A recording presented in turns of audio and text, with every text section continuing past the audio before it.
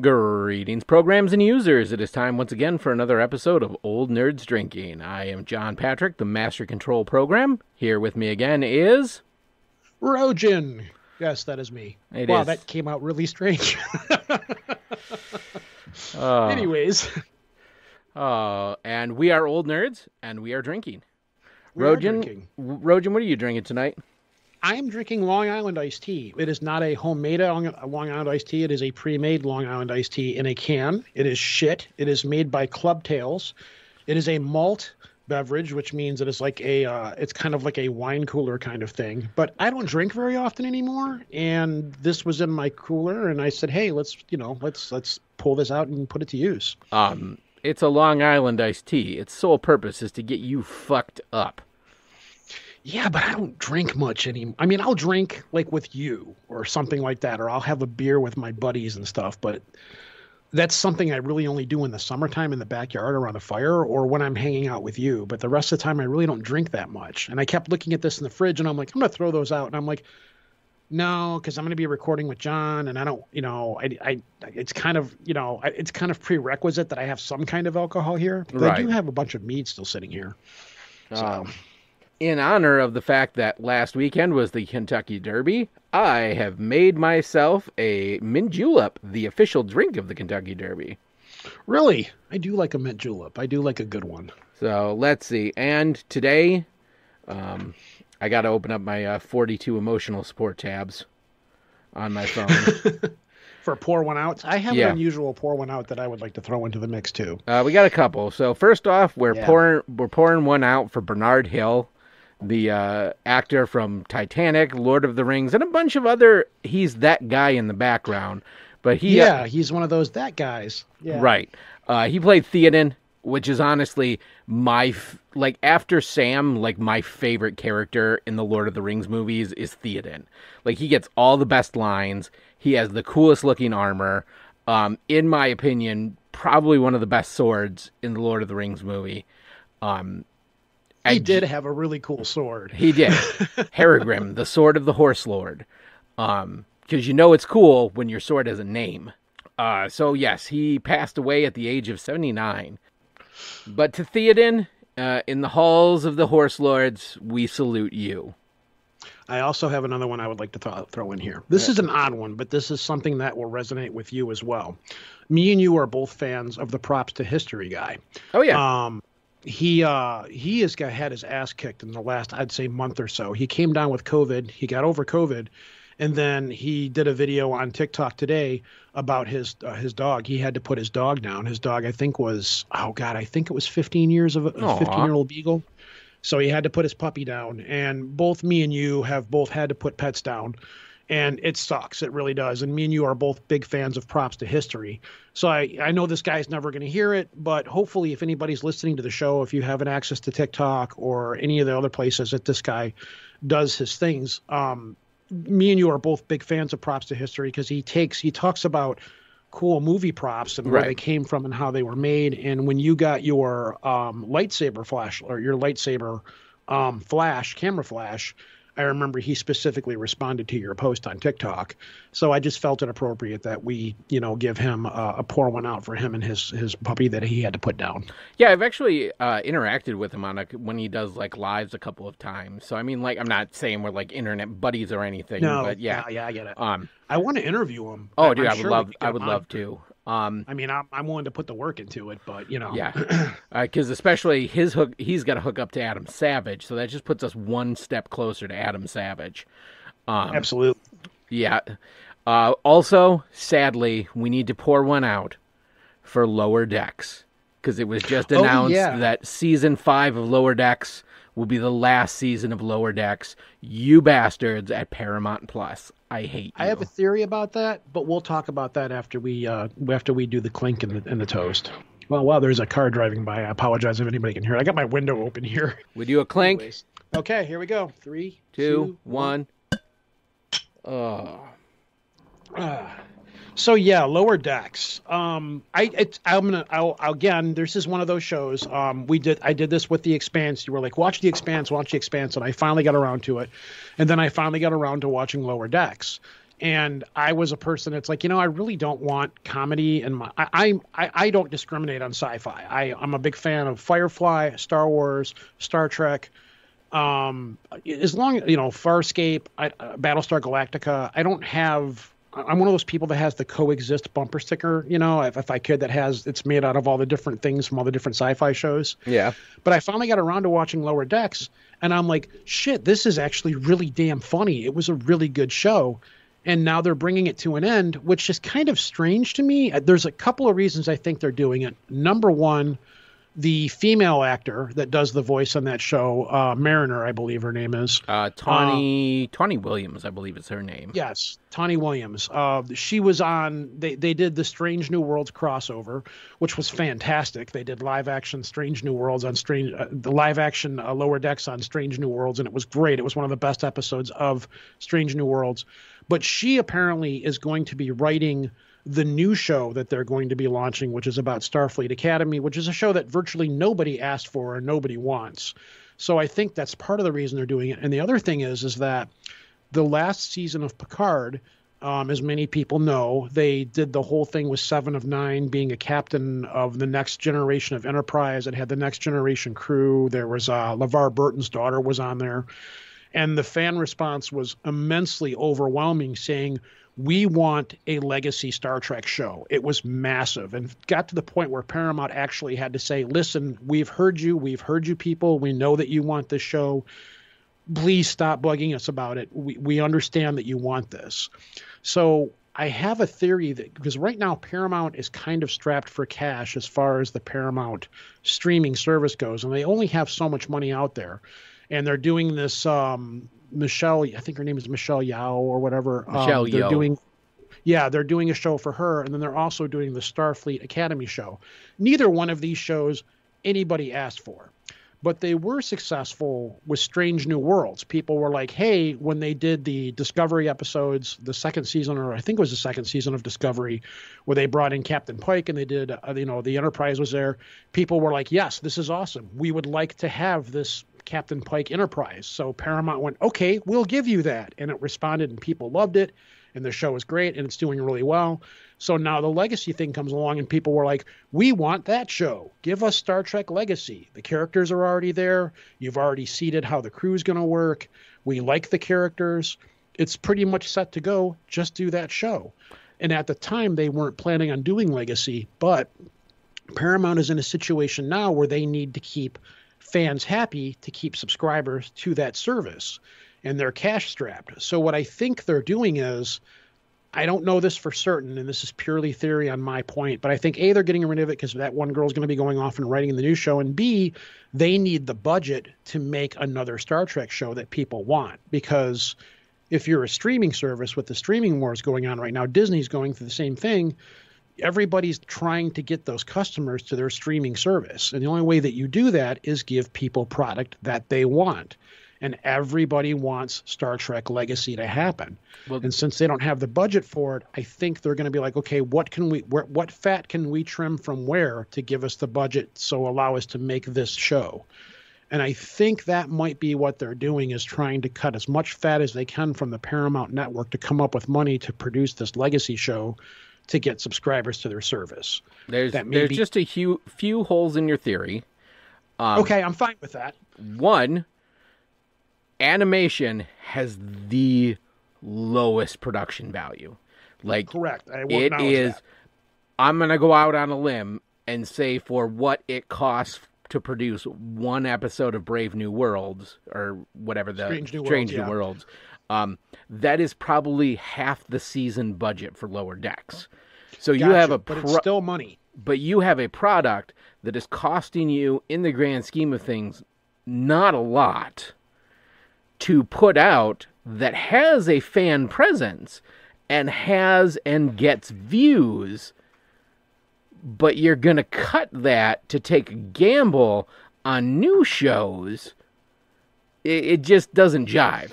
Your theory is correct, and I do agree with that. And I also agree with that what I'm saying could be bullshit, because if you have a successful show on your network that people are subscribing to watch, and Strange New Worlds is a very successful show, the fan base has already started a campaign to try to keep it around. So yes, I will agree with you there that you're calling me out on that, and you are probably. I'm not going to argue with that. Your argument makes a lot of sense and is very sound. Continue. I mean, there are some names in the cast. Dennis Quaid's son, Randy Quaid. So there's him. Funny as hell too. Yeah, he's hilarious. Jerry O'Connell's on it. So I mean, there are some names, but it's just one of those things where it is very easy to make animated shows.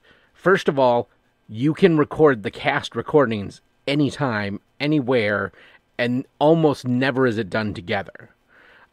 So it's real easy to, if people are working on other projects, you can schedule a day or two of studio time to have them record all their lines, and then it's done on the back end. Yeah, it just seems like it's a misstep. It seems like I don't think anybody at Paramount knows what the hell to do with Star Trek. Like, that is the other thing that they are absolutely. I feel like they are honestly throwing spaghetti at a wall to see what sticks. This is what's frustrating because they don't need to. The fans are telling them, hey, this is what we want. This is, and that's the difference between the Star Trek and the Star Wars crowd. The Star Trek crowd is like, listen, you guys have made some stuff that's really crappy. You want to make us happy? Give us this. Whereas the Star Wars crowd, that toxic fan base is like, no, everything sucks. Disney ruined everything. No matter what Disney does, Star Wars is going to suck forever. Doesn't matter how good it is. Doesn't matter what it is. It's going to suck. No matter what you guys put out there, we're going to criticize. Everything you know is wrong.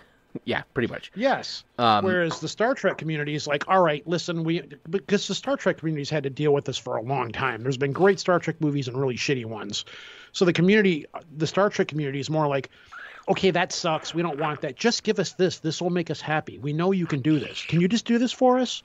And Paramount being run by suits, you know, it's a different environment. That's the thing. It is the suits ruin everything, but they do. I think what I love. That's why we get movies like Madam Web. Oh God, it just made my eye twitch. You haven't seen it yet. I know. But what I love about Lower Decks is the fact that it is. You always, in all Star Trek, it is the utopia. Everybody is on board with the utopia. Everybody is working towards the utopia. And nobody is selfish unless they're the villain. Nobody has, nobody says fuck. Nobody swears. Because it's just like, we are the utopian. We are all working towards the utopian vision. And that honestly breaks the universe for me. Because there are normal people in the Star Trek world. And Lower Decks shows normal people in the Star Trek world. Like, the people who have to do the shit jobs on the starships, and you know what? Just get to complain that, you know what? Sometimes I hate doing the shit jobs on the starships. Like, somebody's got to clean all the Riker spooge out of the holodeck. Like, it just... And they acknowledge that the foremost purpose of the holodeck is for people to fuck on it, which also I love. That is the thing that I like about the show as well. Yeah, it's people have flaws. In all the Star Trek shows, nobody has a flaw unless it's plot relevant. Nobody has just like there's not just the one guy who's good at his job, but is a dick. Here's the other thing that I like about Lower Decks. I am a fan of all sci-fi, and I respect each category of sci-fi for what it is. I can't compare Star Trek and Star Wars because they're apples and oranges. I'm not going to compare Star Wars to The Expanse because they're apples and oranges. But here's the thing about Lower Decks that made me like the show. As quirky and as funny as it is, and as much as they make fun of it makes fun of itself, it still is Star Trek. It still has that overall feel of what Star Trek is. And that was I didn't want to watch it. I was like, I don't want to watch a show that makes fun of it because it's not going to, I like Star Trek because of what Star Trek is, the same way I like Star Wars because of what Star Wars is. I don't compare the two. Yeah. So when I was watching it, I rewatched it reluctantly because you kept bugging me about it. And I said, you know what? Sure, I'll watch it. And then when I watched it, I'm like, this is really funny, but it is still Star Trek. In the end, it still fits into that universe. And the fact that they were able to do live action on Strange New Worlds and make it fit, even in that context, it still worked in that episode. And there is likely going to be a crossover the other way in the last season, because they've said they're going to cross over the other way. So now that it's the last season, it's going to happen in this season. Oh, that's going to be great. That's going to be awesome. Yeah. Now, if they're not going to give us a show, can we have a movie every once in a while? Can we have it would be great to have a Lower Decks movie. Yeah, I was going to say, can we just make a Lower Decks like every once in a while, just one, like what the BBC does? Like, hey, here's a 2-hour movie. Yeah. And they've got the network to do it. Sure, that would be awesome. I understand that we're probably not going to get the show back. Okay, fine, but there's no reason. Like, Discovery is not a great show. I watch Discovery because I'm a Star Trek person. Same thing with Star Wars. I'll watch anything Star Wars it puts out there. I might not like it, but they could put Star Wars shit on a shingle, and I'll watch it. I might not like it, but it's like, hey, it's Star Wars. I've waited my whole life for all of this stuff. I'll take the good with the bad. If I don't like it, whatever. I'm not going to go on the internet. I'm not going to whine. I'm not going to cry. I'm not going to put laugh emojis every time something comes up. So, again, you've got the network to do it. You've got a viable place to put this thing. You don't have to release it in theaters. Yeah. Okay, we don't need to get rid of this. Discovery, sure, let it go. This show sucks. I know you don't watch these shows, but Yeah. And I mean, I guess I don't really have a lot of say, considering I pirated every episode of Lower Decks. I refuse to pay for Paramount Plus. I did for a little while. I'm about ready to again. I might, but it's kind of hard to sit here and bitch about the content that these people are releasing when I'm not paying for it. It's we're paying the iron price. Yeah, I can't be there. I can't sit there and be like, "Wow, this show really sucks. This show sucks," or whatever. It's like, you're not part of the network. You're not paying for it. Yeah. So I get that. I really don't have the right to sit and do that kind of stuff. Marvel, Disney, I'll bitch about that as the day is long because I'm paying for a Marvel subscription. I'm paying for a Disney subscription every month to watch this stuff. I guess my problem with Star Trek is the same problem I'm kind of having with Star Wars. Is like, I don't want you to go back and tell old stories. I want you to continue the stories you're already telling. Like, that's what people want with Legacy. Yeah, it's like that's exactly like I said. I would be interested to watch a Legacy show just to like, okay, here's all the characters, here's what's going on. Like, and there better be fucking Garrick there, because Garrick from DS9 is possibly my favorite Star Trek character of all time. Mm-hmm. That's why I like Strange New Worlds. That's why Strange New Worlds works, because most of those characters were already established in canon from the pilot episode. So there is a viable story there to tell about this crew that happened before Kirk came along. And I know you haven't watched Strange New Worlds yet, but you're not a Trekkie person. I am not. And that's okay. I get that. I'm not going to berate you for that. And that's the difference between me and you, is I will respect all sci-fi is equal in my eyes unless I don't like it. Like, me and you have a big thing about I'm a DS9 person, though DS9 is my least favorite Star Trek show. I'm going to catch a lot of hate from that from the Star Trek fans, because the Star Trek fans are like, that's the best one of all of them. Yeah, and it was so much better the first time it was written as Babylon 5. That's where me and you differ. I tried to watch Babylon 5. I tried to give it a shot. I just could not get into it. I just didn't like the show. The reason I enjoy Babylon 5 is because the characters have more depth. It is not just like, I mean, when you get right down to it, Geordi LaForge's defining characteristic is that he's an engineer. Outside of being an engineer, he has nothing. Riker, he plays the trombone and he's a ladies' man, but that's it. Like, his character is, he is second command of the Enterprise. But you go to Babylon 5 and the characters are like, hey, Michael Garibaldi is the head of security.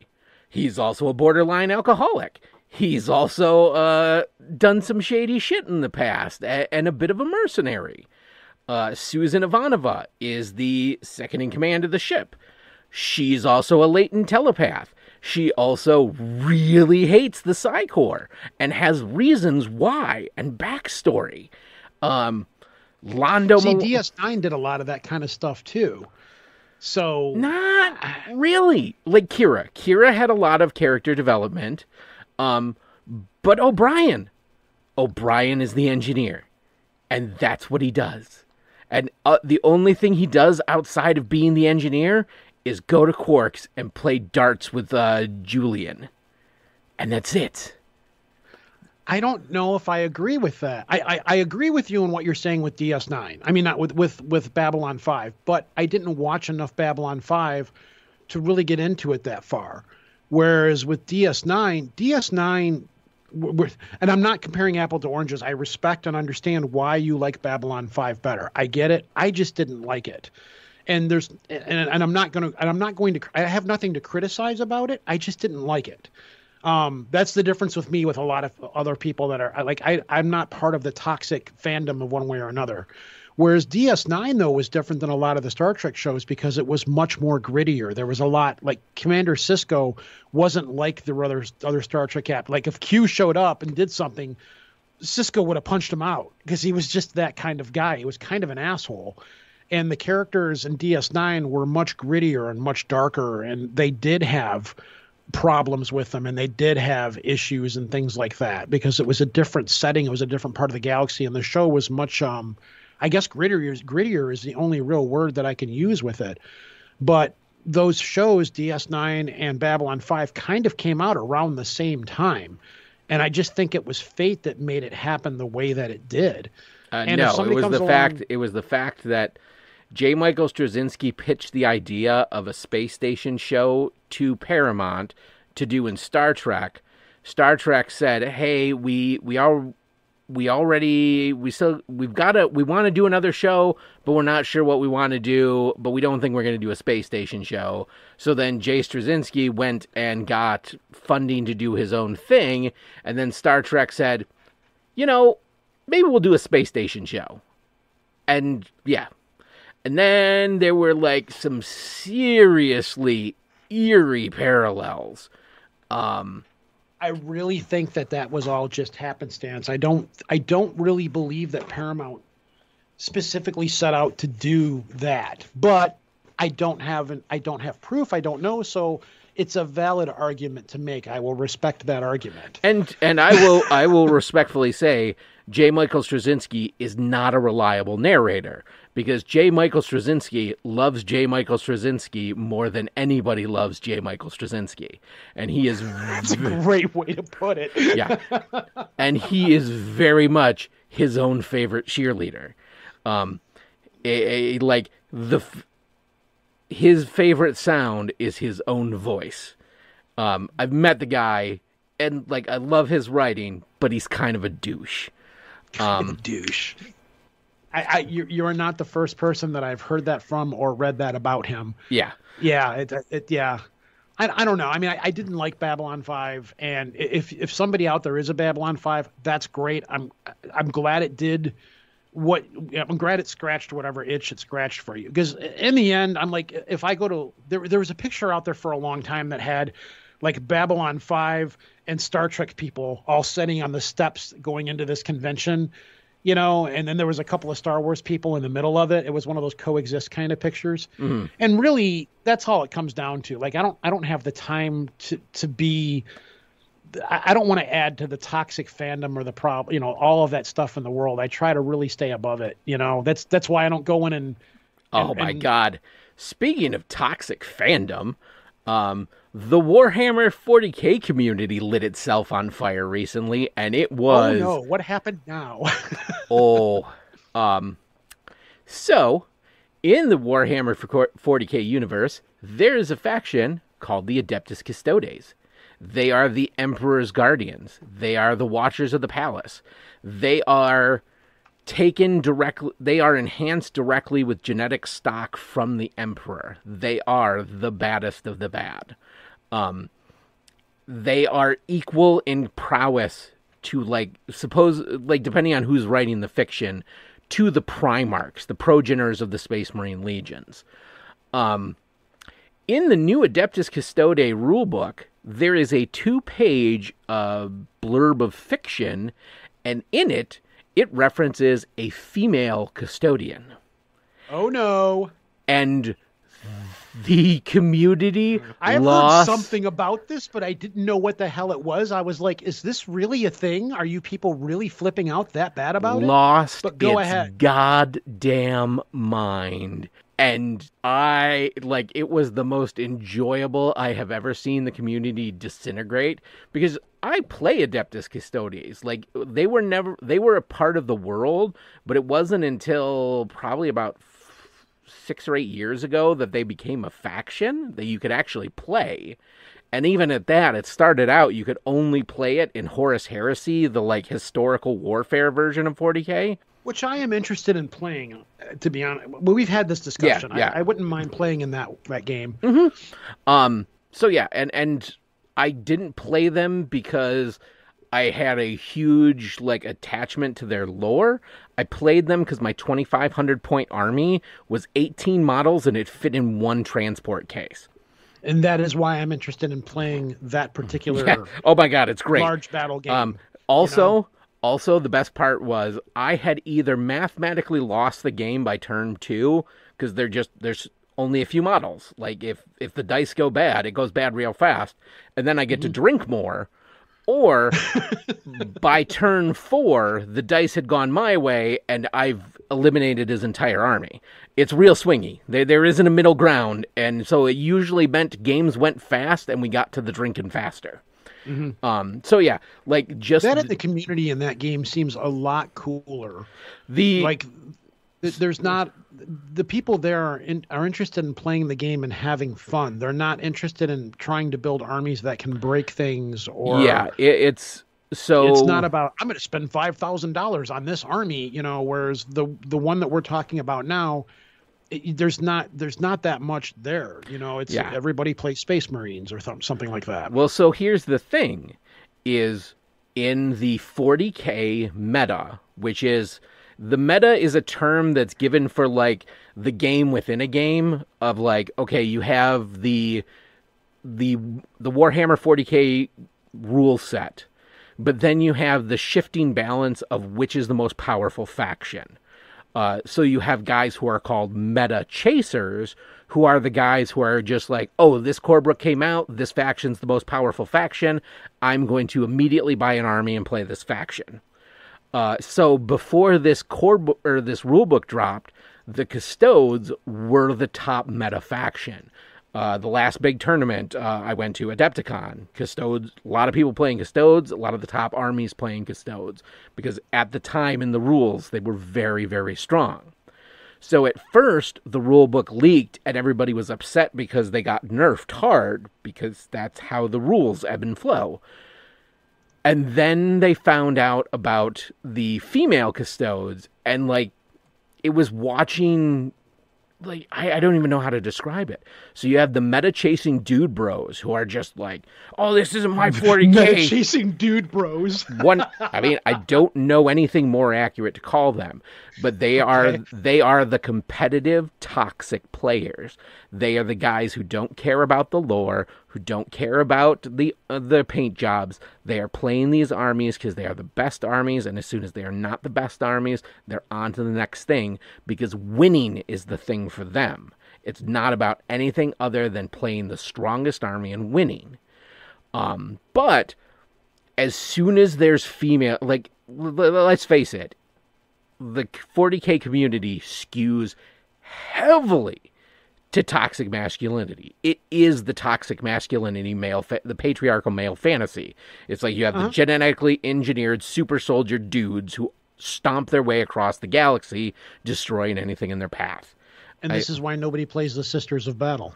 Nah, people play Sisters, but that's a whole separate argument. So just watching these people who only care about the rules, and they're only playing Custodes because of the strong army, but all of a sudden now there's female Custodes losing their mind. And the hardcore Custode fans, like myself, we don't care. We're just believe it or not, the 40K lore changes all the damn time. Just stuff gets rewritten, stuff gets moved around, depending on what authors are writing the lore books. The active joke is that the people who write the 40K novels and the people who write the 40K rules not only don't talk to each other, actively don't like each other. Because stuff will be written in the books of people doing these cool things that they absolutely cannot do in the rules. And like the rules, people are like, well, that's preposterous. We're never going to give them rules for that. But you would see there were tons of memes, glorious memes. There were people like myself putting up posts in trade groups like, hey, upset the custodes have women in them? I'll buy your army cheap. Like, honest to God, people rage quitting. Like, and then it's like the Budweiser thing. Oh, it gets far worse because now you have like guys who are making lists of, well, these are the content creators that are the anti-woke content creators who don't like that there's females, and we're going to follow them. And these people are the content creators that are okay with it, and we're going to shut them down because they're wrong. And it just now it's starting to get ugly. And Warhammer, like Games Workshop, has basically been like, yeah, we wrote female custodes, deal with it. We're not, like, they've been almost silent since the release. And that's just infuriated people more. And that's probably the best thing that they can do. Right. This is a no-win scenario. Because Games Workshop needs to get females interested in this male-dominated hobby, because that's the only way they're going to grow market share. And honestly, good luck with that. And honestly, this is great. Because if this weeds out the toxic people and gets them to go, like, rage quit 40K... that brings in the ability for people who are okay with it to flourish in the hobby. It's the same thing going on with D&D right now. Is like you have the old guard grognards who are like, well, D&D is going woke, and okay, no, okay, you don't like it? Know what? Go. No, like that's all of this going woke shit is all bullshit. Oh yeah, 100%. It infuriates me like, that okay, it's permeating all aspects of culture. It's especially not nerddom. Okay, it is not. Let's put this out there. I don't think wokeness is bullshit. I think saying wokeness, that it's like this nebulous term, is bullshit. These games, these properties adapting to be more inclusive and to show more inclusivity, that's not being wokeness, that's capitalism. That's, hey, we just need to appeal to a broader market share. And hey, let's bring new people into the hobby that have different points of views, because those people will have a different point of view and make the hobby better because they bring stories and they bring an eye to detail. They bring different things that make the hobby more unique. There's content creators on YouTube or on Twitch that paint 40K, and they paint them in like Marines and Pride colors, and they look awesome, and I love it. And if things like this get toxic players to leave 40K, Bafflation. Right before COVID, Warhammer, well, probably a year or two before COVID, 40K transitioned from 7th edition to 8th edition. And this was a big jump because to that point, the rules had mostly stayed the same from 2nd edition all the way to 7th. Like, they would tweak the rules, they would change how things work, but mechanically the game was still the same. The jump from 7th to 8th was a big thing. At that point, Games Workshop had finally been knocked off the top spot of the #1 hobby gaming company. They had been dethroned by, at the time, I think it was Asmodee? No, it was somebody else, whoever was making X-Wing at the time. Like, X-Wing came out, and it just knocked GW off the throne. Like, here is a game that the miniatures are pre-painted. You don't need whole armies. You can buy a couple of miniatures, play the game, and enjoy it. And it's Star Wars. So Games Workshop finally, for the first time ever, felt the crunch and needed to do something. So they came out with 8th edition. 8th edition changed fundamentally how 40K played. And in the 8th edition rulebook, like the first page of the rulebook, there is this blurb, and it said they made a point to show a like scene of people playing the game, and there was a woman playing the game, and like people were like, "There's no women in 40K." But under that, there was a text blurb, and it basically said, "Hey, 40K is for everybody. Whoever wants to play, they are included in the community. And if you have a problem with that, and I quote, you will not be missed." Games Workshop. Yeah, that's fine. Yeah, Games Workshop is kind of taking a hard stance on they want to get rid of the toxicity and make the hobby more inclusive. But you have that old guard who just don't want to give it up. They want to be the gatekeepers. They want to be... See, that's weird to me. This is kind of the same thing that happened with D&D when 5th edition came out. Is 5th edition was this, hey, we need to make D&D mass appeal. And it was a new rule set. It was a new, like, streamlined rules. It was a complete palette cleanse of 4th edition. It's like, we're going to take D&D back to its roots. And then what you saw was it became popular. It became so popular that D&D was now in the, like you had Critical Role. You had Stranger Things. You had D&D being a cool thing.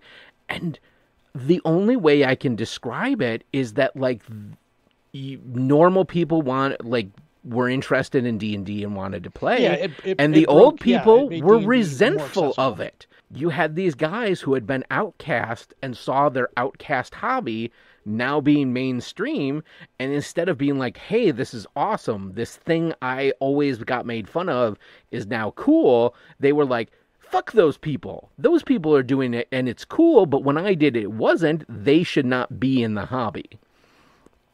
And it was the gatekeeping. The hobby will always be better the more people are in it. And until... It's also always going to be a place where weirdos, freaks, nerds, misfits, and oddballs like us are always going to be welcome. I don't think it's ever going to lose that coreness to it. But I don't understand.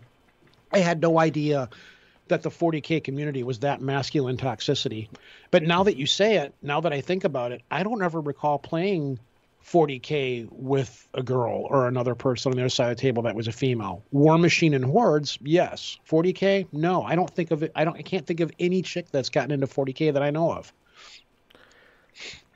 I do know a couple women who play, and like I said, I know several TikTok streamers who are painters and who are players, who are part of the community, and there is a shift. It is a slow, glacial shift, but it is a shift towards a more inclusive community.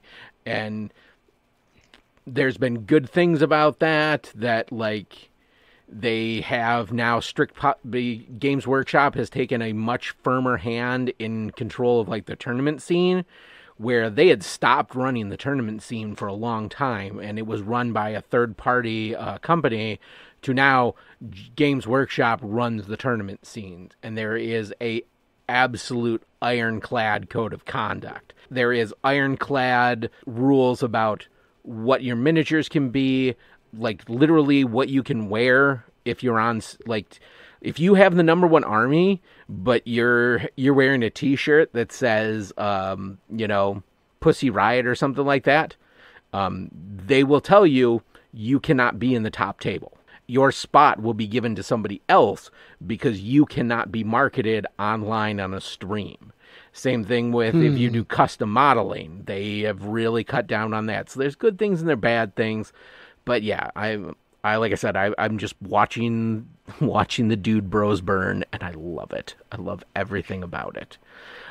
Yeah, I don't have a place for them in my gaming world either, or the world in general, to be honest with you. I don't know. Call me woke, I guess. I don't know. I've been this way my whole life, though, so I can't really say that. But so, Now, Yeah, that's the way they have to do that.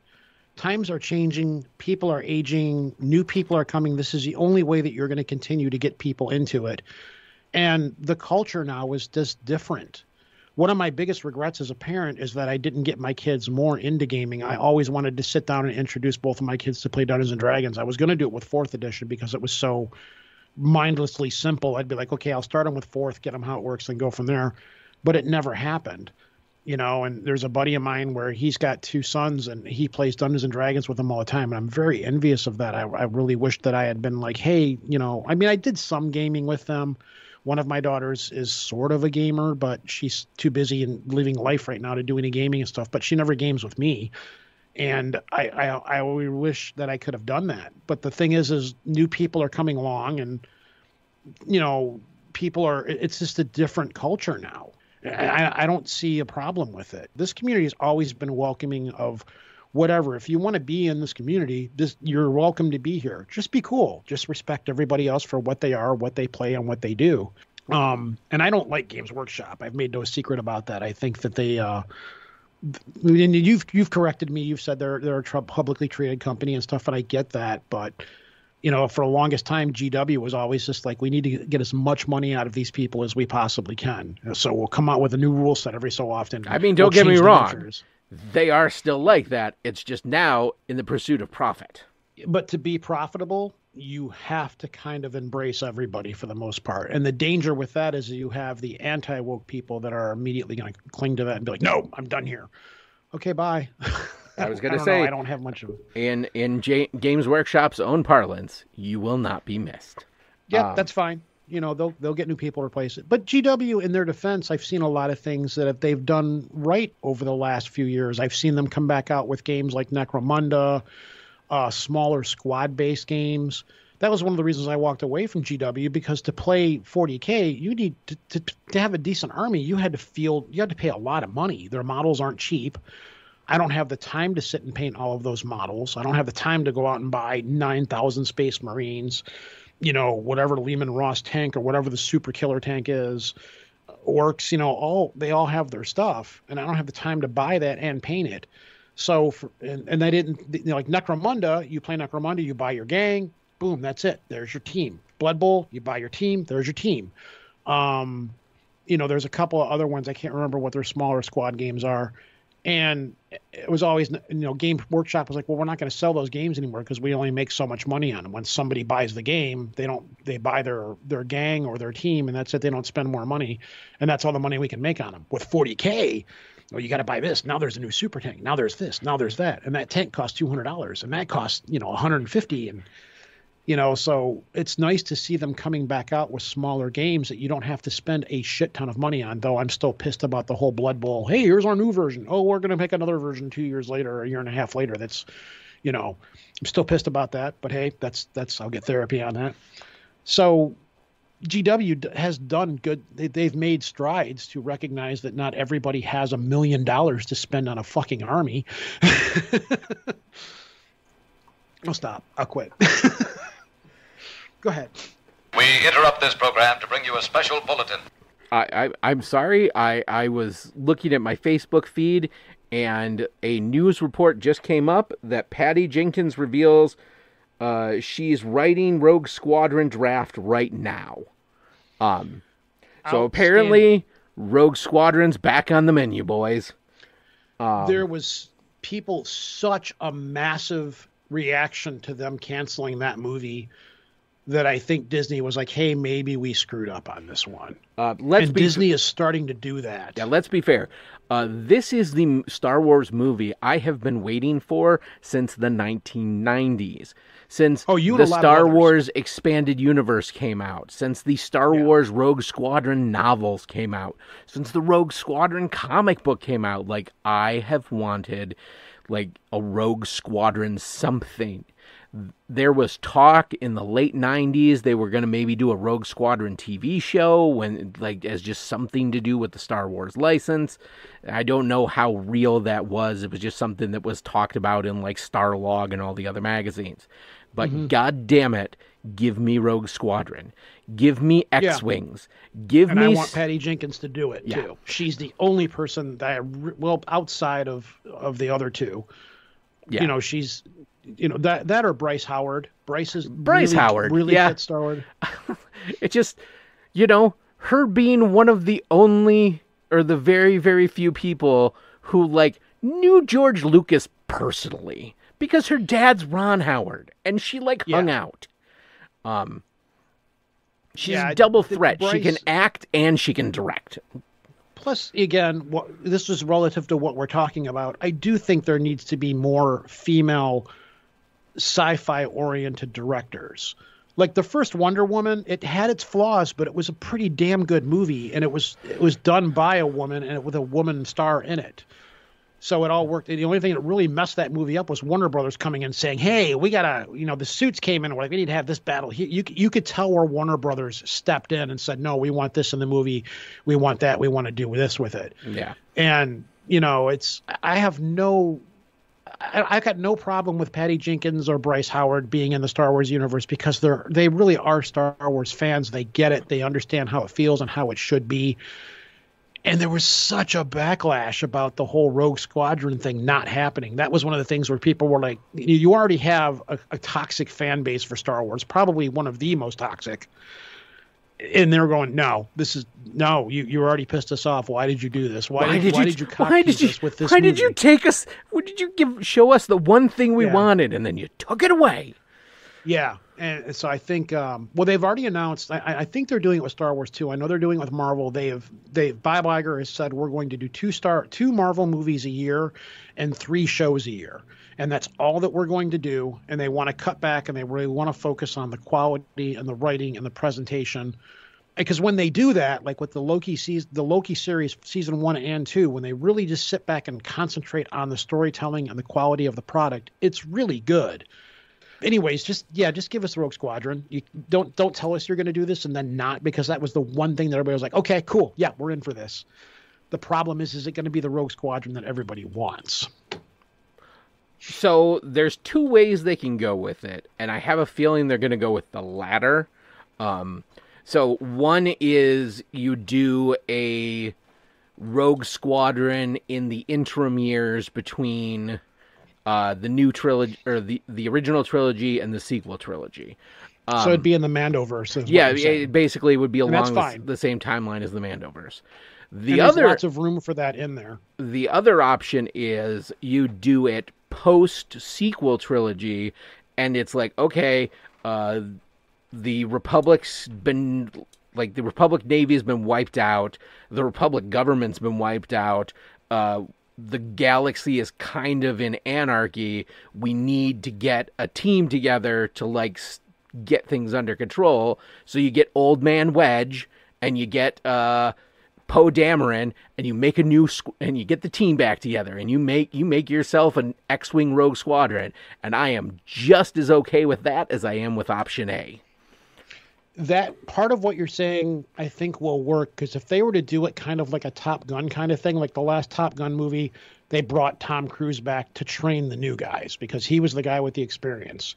And you could have Wedge Antilles fit into that role very nicely in the Mandalorian universe, because the old pilots are aging out. I don't think Poe Dameron would come back. I don't think Oscar Isaac would come back because of just how messed up they did with how they handled his characters in the last 3 movies. So you remember we've had this argument before. We have. When Disney shows up your doorstep with a dump truck full of money, it's a lot harder to say no. And I can't argue with that because Oscar Isaac did come back to do Moon Knight, but they gave Oscar Isaac a lot of creative control, and he was one of the executive producers of Moon Knight, which is why I think one of the reasons why I think it was so good.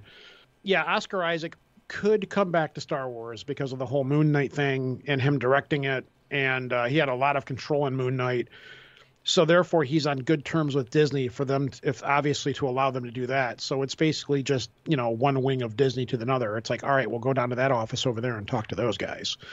So yeah, it's possible that Oscar Isaac could come back. I really don't care if he does or not. Like the whole Rey movie that they're coming out with, great. Just just write it good. Just put some heart into it. Make it a decent movie. Get all of your ducks in a row.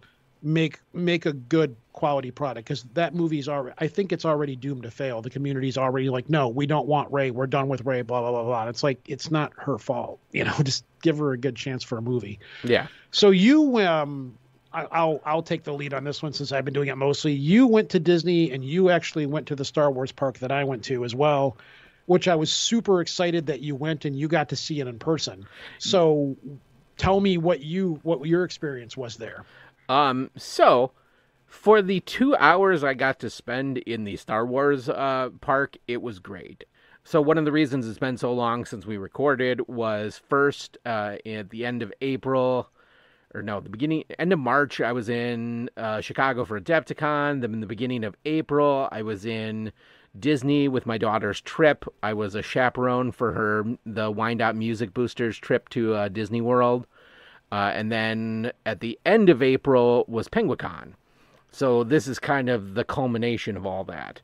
But yeah, we had to be at the school at 3 o'clock in the morning one day.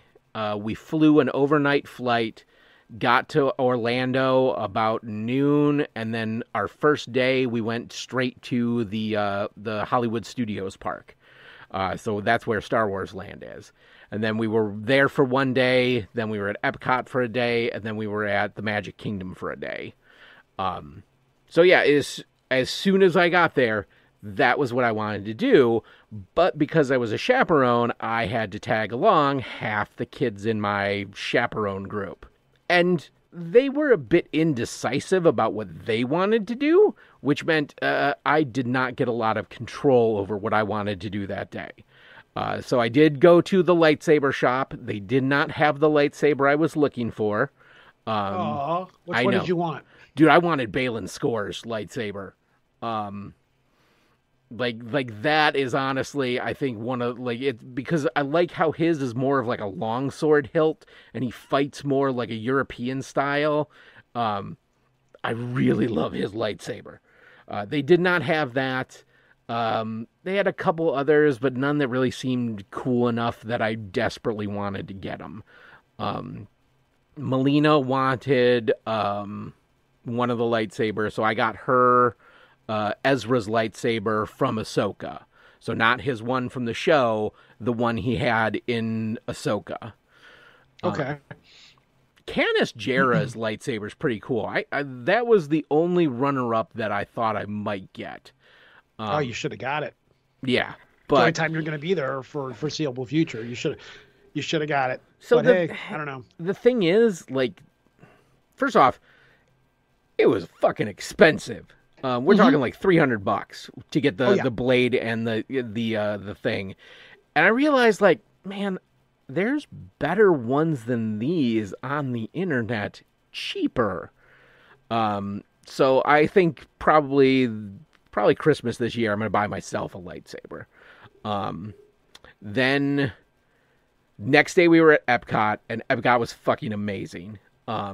Did you go on the Rise of the Resistance ride? No. The only Star Wars ride I got to experience was Star Tours. Oh, man. Yeah. Okay, let me ask you this. I remember I told you the story about how when we walked up and saw the Millennium Falcon in person, there was me, the wife, there was another guy, and then there was a couple from Japan that was there. And we all saw it, and we didn't even know each other. We all just stopped and looked at this thing in awe. I took so many pictures, like, from every angle of just like, this is a thing that has existed in my mind my entire life, and here is a physical one-to-one scale object of it. I am so happy you got to experience that, and you understand what I was saying when I saw it. Oh yeah, like it was amazing. And it's like going to Mecca. Yeah, it really kind of was.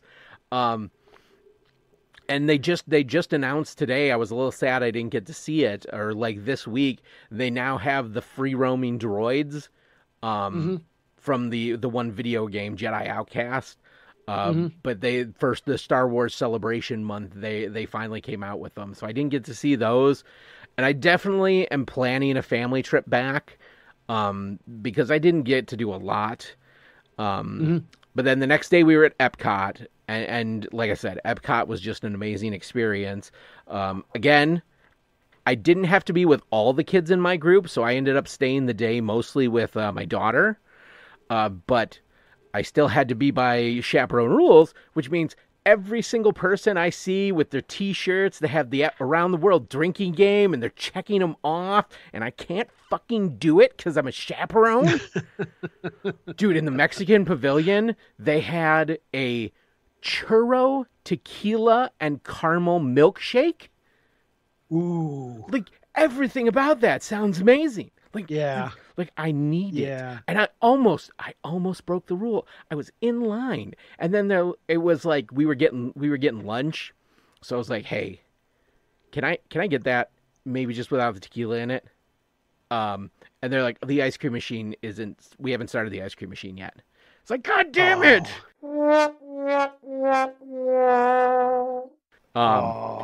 Dude, we went on the Guardians of the Galaxy coaster, and Melina has never really been on a roller coaster. So she was kind of scared. And I didn't know that was a roller coaster. I thought it was like one of those motion rides. So because we get in there and you're in this, like, what I love that Disney gets is making the waiting an experience. Yeah, that's one of the cool things about the Rise of the Resistance ride. Yeah, but go ahead. You get into like the building, and it's set up that it is a like a cultural exhibition from the Nova Corps. So there's little props from the movie. There's screens playing like videos of people. One of the like Nova Corps officers that's doing the guided tour is Terry Crews, so it's awesome. And then like all the actors are recording parts for like being interviewed for these like Cree news programs. The only voice that I don't think was there was they had somebody else doing Rocket. It wasn't Bradley Cooper doing Rocket. But everybody else was them. And then you go into this area, and you're supposedly going to get transported up to a Nova Corps warship. And they hurtle you into this room, and there's lights, and then you can't see it because it goes dark, but all the walls rise up into the ceiling, and you're in a set. And then... So there's the piece of technology that they're using to transport you gets stolen. So you've got to go to the escape pods. And so these doors open, you go down these hallways, and they make it look like you're going down an escape pod. And then you get to the room, and then you see it's a roller coaster. And while it is a roller coaster, what we found out was all the cars have independent 360-degree movement. Oh, yeah. I know exactly what you're talking about. That's the same way the Rise of the Resistance ride works, where they're all moving around and they're all going in different places and stuff. Oh, yeah. This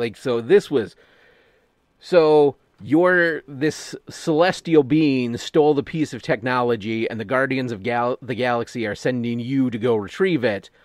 So you get on the train, and you go up this hill, and there's an LED wall, and you're watching this video, and you're in this place, and you think you're going one way, and then all of a sudden the ride moves backwards, like with magnetic acceleration. So there's like there's no like waiting. It's just you start moving, and then you're into this ride.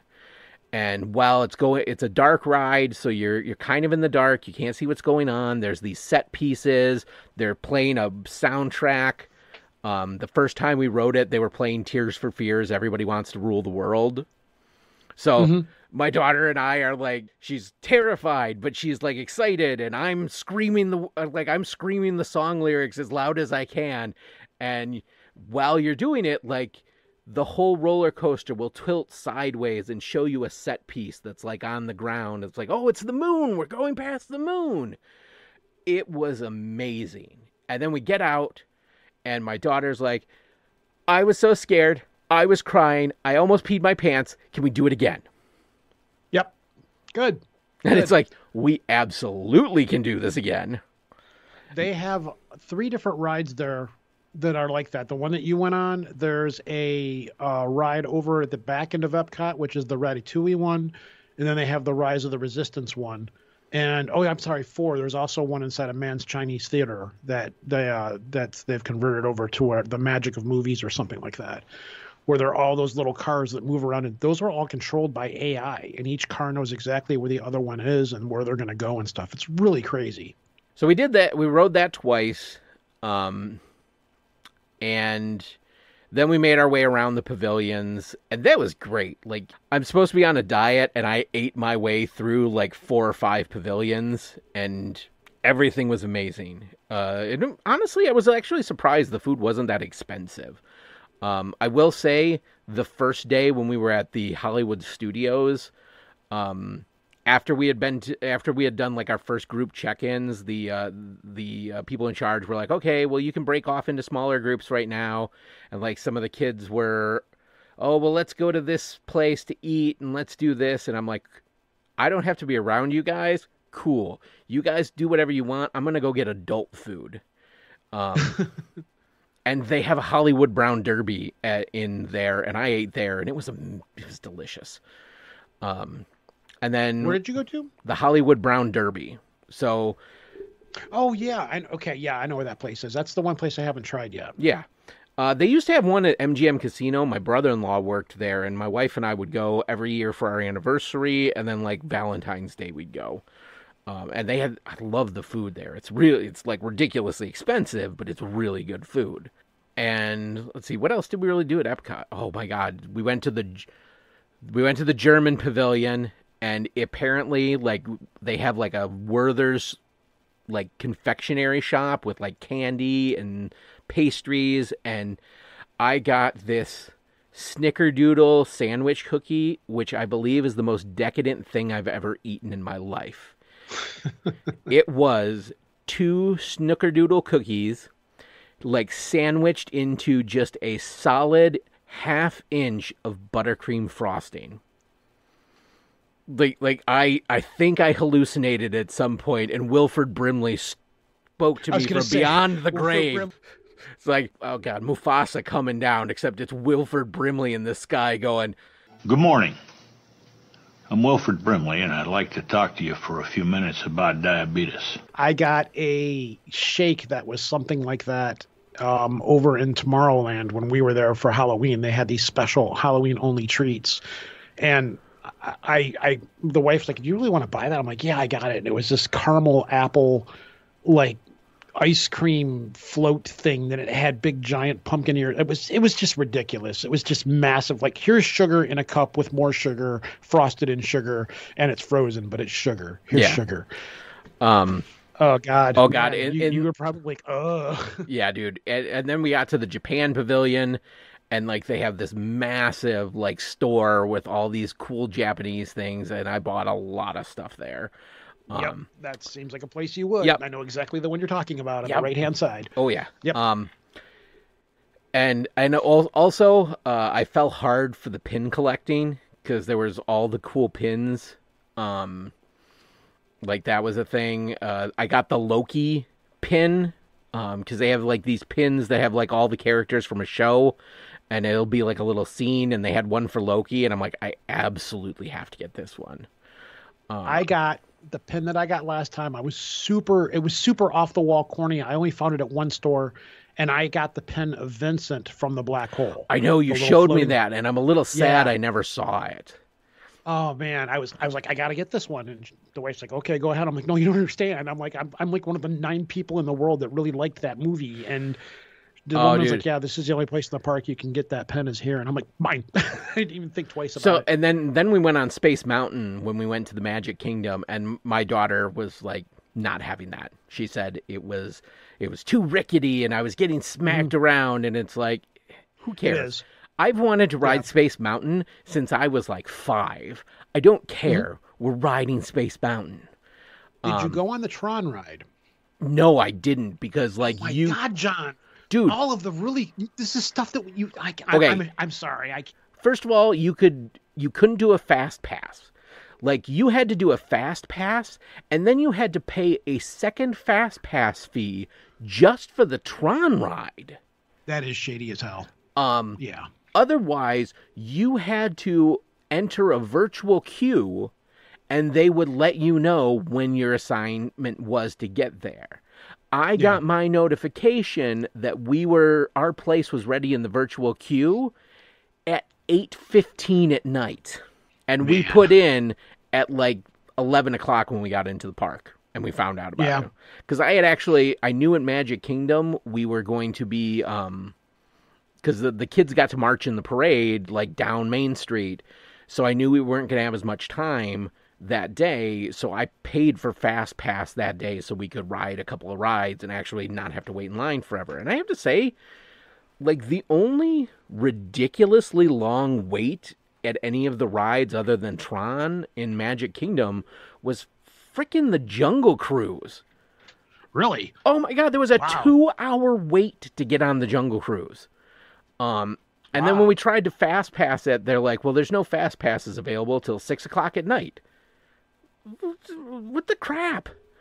You know why? I understand why. Because when we go down there, we always stay at one of the Disney resorts. And part of what that does is that allows you, if you're at a Disney resort, it either allows you to get into a park earlier on some days or stay later on other days.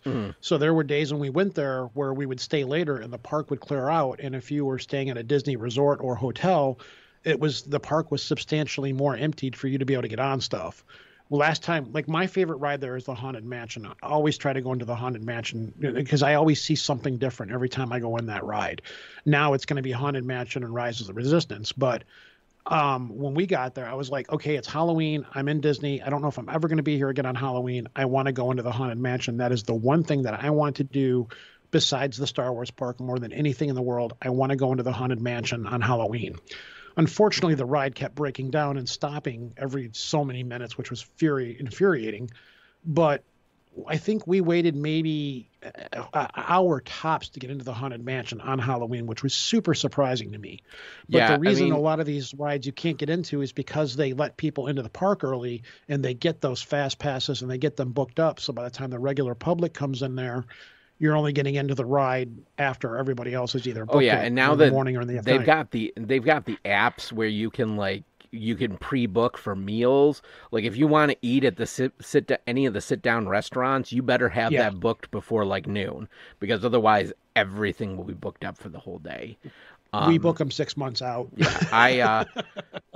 So we rode Pirates of the Caribbean like 3 times because the wait was like negligible and it was inside and it was air conditioned. It's a cool ride, too. Yeah. Let's see. We didn't go on the Haunted Mansion. What else did we do in the Magic Kingdom? I think we just kind of walked around and we were like, they were really Snow White and the Seven Dwarfs ride, the mine ride. I believe it was when we went in October. It was a new ride. It was pretty cool. I think we only waited in that one for about an hour as well. I was a little sad that I couldn't get on Splash Mountain. Because Splash Mountain, they're rebuilding Splash Mountain to take out the really, really offensive Song of the South references. And the thing was, we were there long days, so we would get to the parks like right kind of when they opened to the public, and we would be there till like they would do the light show. So I mean, at that point, it's 9 o'clock at night. So, I mean, like, by halfway through the day, a lot of the kids are just burnt out. And, oh my God, parents, like, remind your children, Monster is not a meal. Monster is not hydrating. I was chaperoning a group, and one of the things they say is like, you gotta drink water, you gotta eat, don't do it because it's hot, and we're in like Florida. We had just left Michigan where it was 40 degrees and it's 80.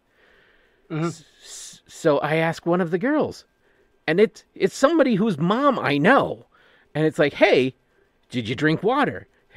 What did you have to eat today? She's like, well, I drank like 4 Monsters. And oh my God. And it's like, Wow. Yeah, no. Your kids' kidneys are going to be destroyed by the time they're 16. Yeah. Well, and it was hilarious because like I had posted some pictures, And like we have a Facebook group so the parents can see the pictures. And I found out like one of the kids that was in my chaperone group, his mom was somebody not only did I go to school with, but I was in fact in marching band with. So that was kind of fun. And so we did all the Disney stuff, and then we went for the next 2 days we went to Universal. And Universal was, I enjoyed Universal. I would want to do both of them. I don't like Universal is a lot more like to get into the park you have to go through this giant open air mall. But like we go there and we're like, you have to walk through the Harry Potter place to get on the tram that takes you to like the other Islands of Adventure park, and it's supposed to be the Hogwarts train. So it basically takes you from one Hogwarts park to the other. And my daughter's like, I don't want to do anything Harry Potter. And then Really? we're getting to that. Wow. But then we're like walking through the Harry Potter world. And then we get to the new Harry Potter park where it's like the Christmas park. And then she's like, well, maybe let's go in this shop. And I'm like, okay, well, I got to get something for John Michael. So I got him one of the Harry Potter wands. And then my daughter's like, well, maybe I'm not so much over Harry Potter. Maybe Harry Potter's still a little cool. So it's like, okay, we'll do the thing. We both. That's the thing that I want to go back to next. I'm kind of done with Disney. I've done Disney so many times. I told the wife, I'm like, I really want to go to Universal. I want to see the Harry Potter park. Oh, dude. And then they're in the process of revamping one of the parks that next year when it reopens, it's going to be like How to Train Your Dragon, which I unapologetically love those movies. Like I have never watched them to have an opinion on them one way or another. But hey, again, we respect all nerddom here. I am a grown-ass man, and I have not watched the third movie because I know in the end of the third movie, they, like, Toothless has to go away, and it's going to be real sad, and I am not, as an adult, emotionally prepared for that. So we get our wands, and we get the generic ones that aren't like the characters' wands. And there's a really cool, they're by different woods that are in them. So there's a really cool ebony one. And I'm like, oh man, should I get this one? And then they have one that's the larch. And Melina got yew because she couldn't decide which one. I was like, well, get yew because yew wood's what they use to make longbows. So it's kind of cool. And I'm like, do I get the ebony one or do I get the larch? Because it's a reference to a bit from Monty Python's Flying Circus that like maybe 2 people on the internet get, and I just think is hilarious. I don't know. I know none of what you're talking about because I've never seen the movies.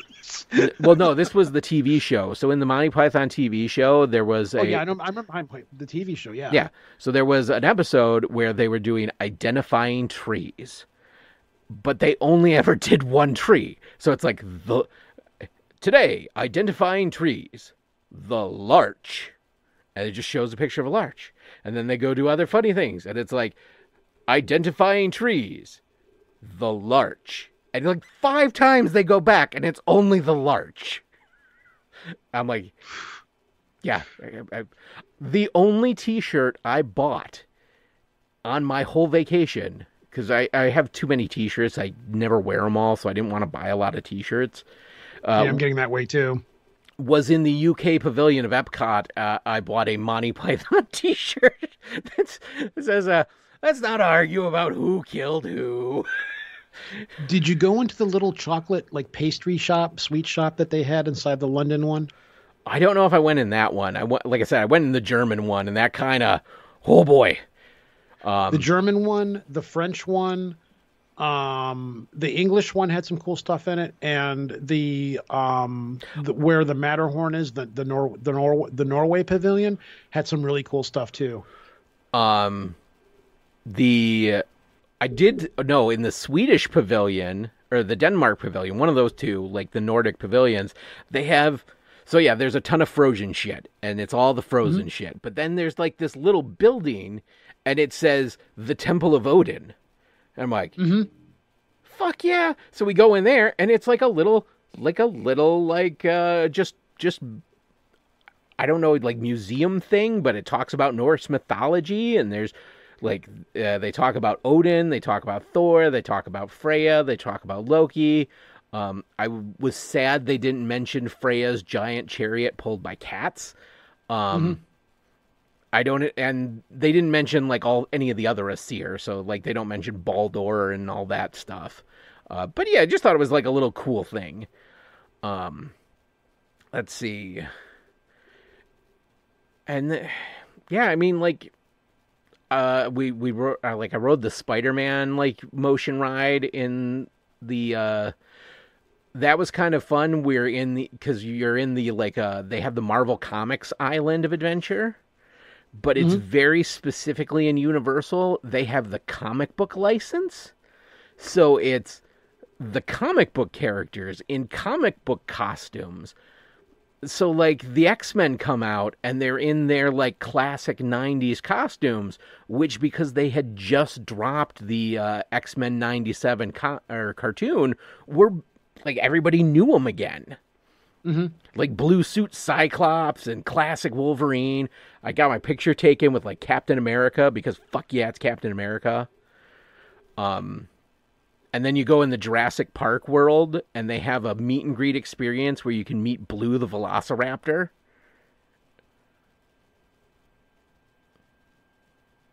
Yeah. I'm Okay. like there was just eerie silence. But yeah, so I got a lot of great I was pictures. waiting for you to continue. Go Yeah, ahead. I was gonna say I got a lot of great pictures. Melina mostly enjoyed herself and wasn't a wet blanket. Especially when we got the pictures with the dinosaur, I'm like, okay, like they have you take your pictures, and then it comes behind you and it'll start sniffing on you, and they tell you, like, at a certain point we're gonna tell you to run, and we want you to run. And we want you to run because it's going to look good on the camera that we're taking video of on your camera phone. So I get up there with Melina, and I'm like, all right, these people are like walking away at a leisurely pace. No, we are going to like look terrified and run because, and do you know why we're going to do that? She's like, because it's for the bit. Because it's for the bit.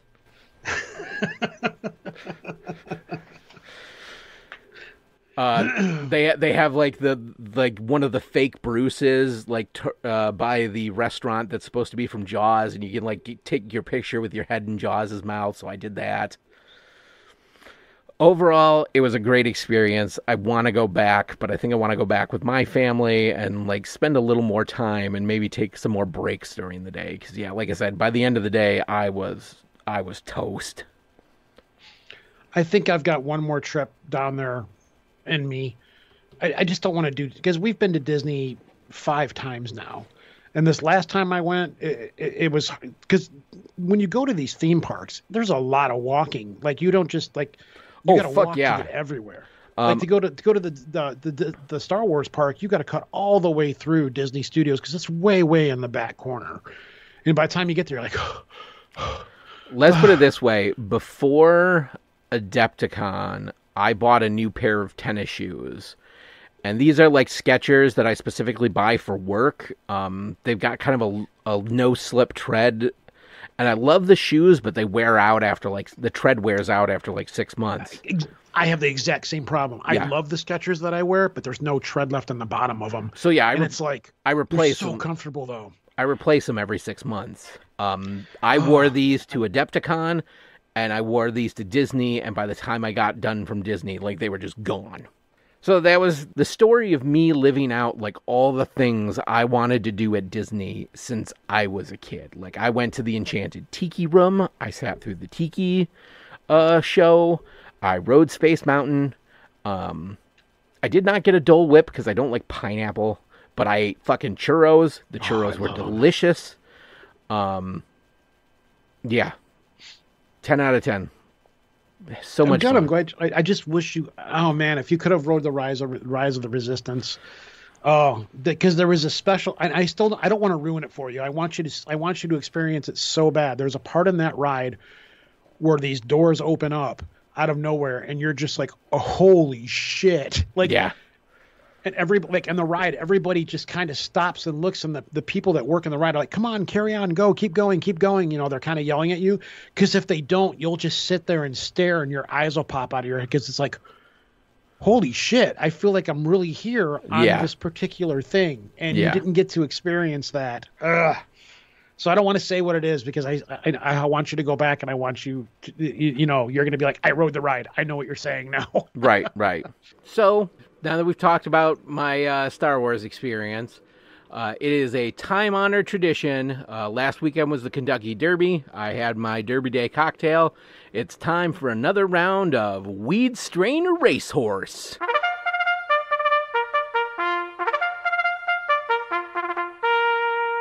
Yes, last week was the Kentucky Derby 2024, and every year, as is tradition here, and we've kind of fallen behind in some of our traditions. I brought some of those up the other day in private. But the one thing that I really like to stick with every year is a game that we like to play, which is commonly played all over the internet, called the Weed Strain or Horse Name. How this works is I will give John two names, and John has to pick which was a weed strain and which is a horse name. Most of the time, 95% of the time, I try to stick with horses that have raced in the Kentucky Derby. Sometimes I've fallen astray from it if I find a couple of really interesting names. But this year, for simplicity's sake, we're only going to stick to horses that have raced in this year's Kentucky Derby or previous Kentucky Derbies. So are you ready to rumble, good sir? I am ready. I think my record stands pretty solidly at like 50-50. Yeah, and that's fine. That's not a bad record to have. Yeah. So let me pick two names here. All right, so we're going to go with first name, California Chrome, second name, Kaboom. Which is the strain of cannabis and which is the horse name? Ooh. California Chrome or Kaboom? Oh man, that's a tough one. I'm gonna say Kaboom, weed strain, California Chrome, horse. You are correct, good sir. Oh yeah, out of the gate. Good start out of the gate, right off of the bat. So we're gonna go with next one. The next name is gonna be Honor Maria or Dynamite. Anna Maria, Dynamite. Horse strain or cannabis? Oh man, I feel like Anna Maria's gotta be a horse name. Like that is, that seems like it would just be the lamest name for like a weed strain ever. And plus, a weed strain called Dynamite. I'm gonna, okay. Anna Maria horse, Dynamite weed. That's 2 for 2, good sir. 2 for Very 2. Good. Oh, yeah. The next one is going to be Intense Holiday and Blue Moonshine. Which is the horse, Intense Holiday, or which is the weed strain? Is that a cannabis strain, or is that a horse name? Ooh, this is a tough one. Okay,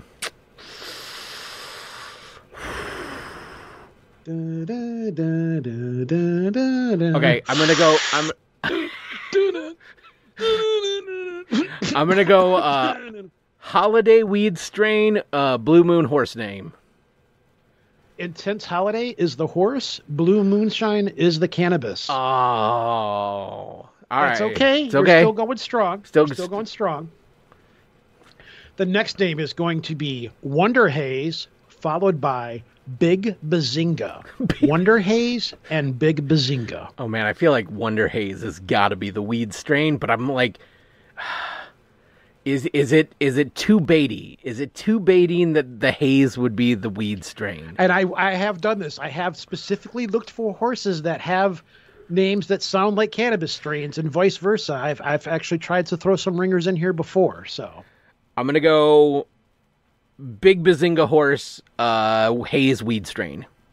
That's a correct one, sir. All right. 3 for 1. So you're doing pretty good here.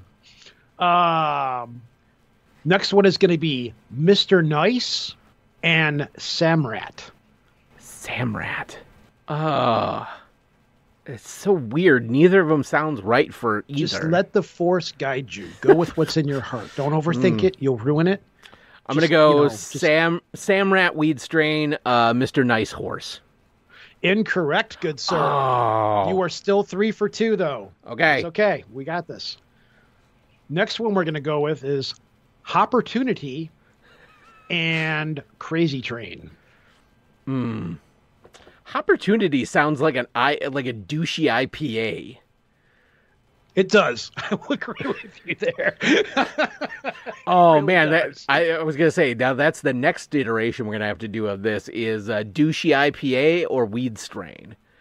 That might. Yeah, I could try that. I'll see what I can do. Oh, all right. Opportunity or Crazy Train? Crazy Train's the horse. Opportunity's the weed. Incorrect, sir. Damn it! 3 for 3. Oh, man. You are becoming the gray Jedi here of the horse strain or weed name. So we're gonna go with the next one is let's see here. Let's see if I can try to throw some kind of a weed strain. We're gonna go with West Saratoga is the first name, and the second name will be El Jefe. Oh, El Jefe's got to be the weed strain.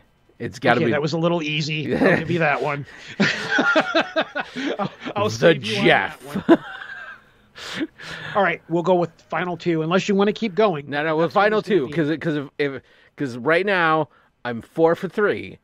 So as long as I don't, if I get this one, I'll go in the higher win, and if I lose it, I'll still be at 50-50. Okay, so we're gonna go with Romping Goddess or let me see here. Romping Goddess or Domestic Product. Romping Goddess or Domestic Product. Which is the horse? Which is the horse? And which is the cannabis? I want the weed strain to be Ramping Goddess. Like I want that to be the weed strain. Like if I'm smoking weed, I want to be romping with the goddess. So okay. And then what was the other one? Romping Goddess or Domestic Product? Domestic Product's the horse, Romping Goddess is the weed. Incorrect, sir. Oh. Romping Goddess is the cannabis. Domestic Product is the horse. I purposely hunted that one down because I felt I was giving you too many easy ones. No. That's what I said. That's what I said. I said Romping Goddess was the weed and Domestic Product was the horse. Oh, okay, then you are correct then. I'm sorry, I misheard you. Oh, yeah, because that's what I said. It's like I want romping with the goddess to be the weed strain, because if I'm smoking weed, I want to be romping with that goddess. So 4 for 3. Not bad. Not too bad.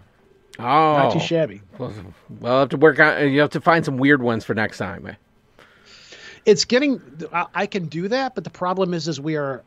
I don't like to step too far out of the Kentucky Derby thing of it. But if you're okay with me doing that, there are easily tons of horse names out there, and well, I was going to say endless supply of cannabis names. How cannabis products get their name, nobody quite understands. But I'm going to guess they start smoking that product, and then they're like, yeah. But I was going to say any of the Triple Crown, so what's the Triple Crown? It's the Kentucky Derby. Preakness. Yeah, and those 3 races. I don't know what to throw. I'm not a racing person guy at all. So neither am I, which is why this game is fun. I am, however, a cannabis person, and I've made no secret about this. But yeah, I can totally understand that. So, all right. Well, we're approaching the 2-hour mark, and we still have a bunch of stuff we wanted to talk about. So I think we're going to save that for another episode. But hopefully we'll get back to doing some more recording on the rig. Rojan, what do you have going on?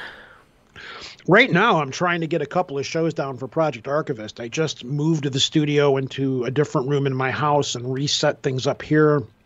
I've been doing a lot of guest appearances on other podcasts, but I've got at least 2 shows that I've got set up ready to go. It's just a matter of sitting down. Like one of them, I want to do the Biblical Jackass show with you. Oh, yeah. I got that one going. I've got some stuff that I want to, now that life is beginning to settle down a little bit and things are beginning to smooth out, I've got some ideas for shows, but I've been saying that for the last year now, but things just keep happening. So, but it's like I told you the other day, I didn't want to do my show until we got this one taken care of first, and then I can put more effort back into doing some of my stuff and getting my stuff fired back up again. But that's pretty much it. That I'm still running the Cinema Labad Facebook group. We're still doing the movie meets up and stuff, and hopefully, it's about to be outdoor movie time again.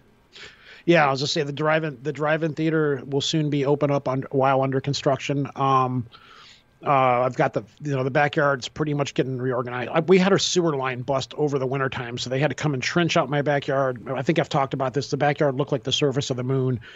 We've kind of got that all smoothed out. Put fresh dirt, put new grass seed down. I'm almost done rebuilding the fire pit. And then once that's done, it's going to be like, hey, come on over here. We'll just deal with the grass growing as we deal with it, because all of us are missing the whole outside thing. So hopefully I can get the Cinema Labad driving back up and running again, and get off of because right now we're currently just doing everything through Discord on the internet and watching movies together, and we're kind of like, hey, it's like getting warm outside, and we need to get back to doing this again. We're all kind of craving it. Oh man, yeah, and that's pretty much it. The weather was beautiful today. I hung out close. I had the day off, so I was day drinking and reading my book. It was gorgeous outside. I worked on my backyard. I'm in such a fierce race to get this backyard back together again so we can start having people over here to watch movies, with the projector in the backyard next to the fire, that it's like every minute of time that I have that I'm not occupied. It's not raining. I'm outside working on it, building the fire pit and putting this here and getting the ground smoothed out or putting this here or whatever. So yeah, it's nice to have summer come back around again. It really is. Yeah. And as always, you can find us at the Old Nerds Drinking Facebook group. Come for the podcast, stay for the memes. And with that, which you've been slacking on lately, I will call you out on the air on this. You used to be.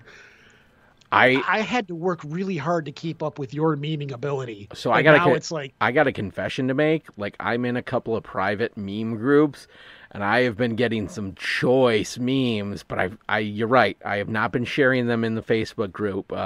There's one group I'm in that does memes every Friday, and so I go there and I'll harvest.